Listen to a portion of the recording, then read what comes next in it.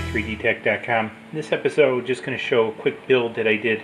So you might have seen I laser cut in a prior video some magnetic strip material to go on the back of this LED panel, and I've wired in a wall wart with a length of cable and plug it in, and yeah, it gets pretty bright. So what am I going to use this for? Well, there's a couple different applications. Let me take and show you.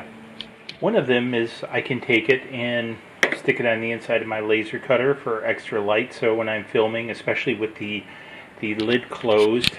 So if I can close the lid, I've got umpteen wires running around this joint, so you can see in there how bright it is. So those LEDs are pretty bright, so I can actually, film through the plexiglass cover.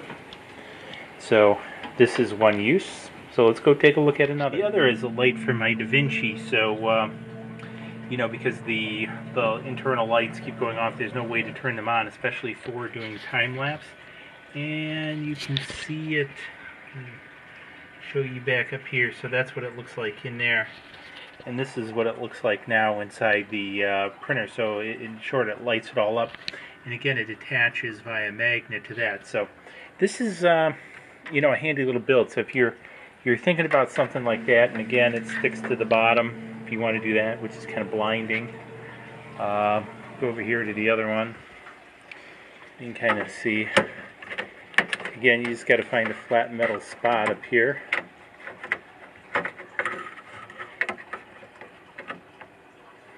So again, lights this one up better.